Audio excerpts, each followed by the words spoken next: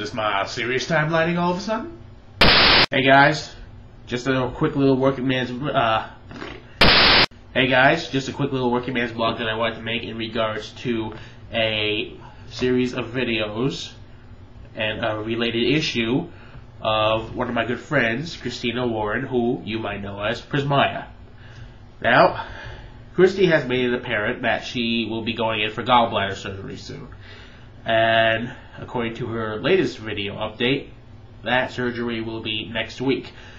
So I just wanted to personally wish you, Christy, if you're watching this, good luck with the surgery. Hope it goes well. Hope that you don't have to pay too much of an arm and a leg for this, and that once it's all said and done, you have a speedy recovery and it doesn't put it too much of a damper on your life afterwards, or as much as it has during the thing. I don't know. I still think that it's absolute bollocks that it just happened to happen, great, so close to ACON, which you are going to. But, you know, you just don't you just love how these things tend to pop up when you least want them to? In any case, I'm glad that you're still going. Just don't push yourself. Don't do any unnecessary things that will agitate what it is that is afflicting you. You've been apparently been doing good so far right now, so I trust you'll be able to go until next week without any sort of major problems.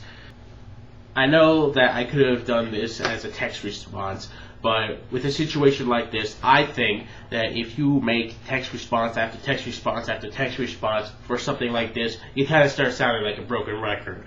So I thought it would mean a little more if I did a video response using the Working Man's blog and send it to you.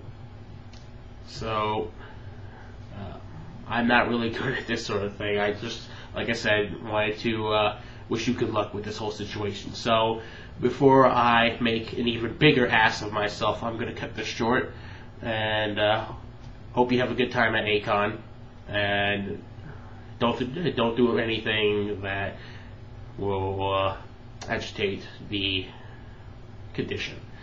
So take care, and everybody else, I'll see you later. This video was for Christy, but everybody else, see you later.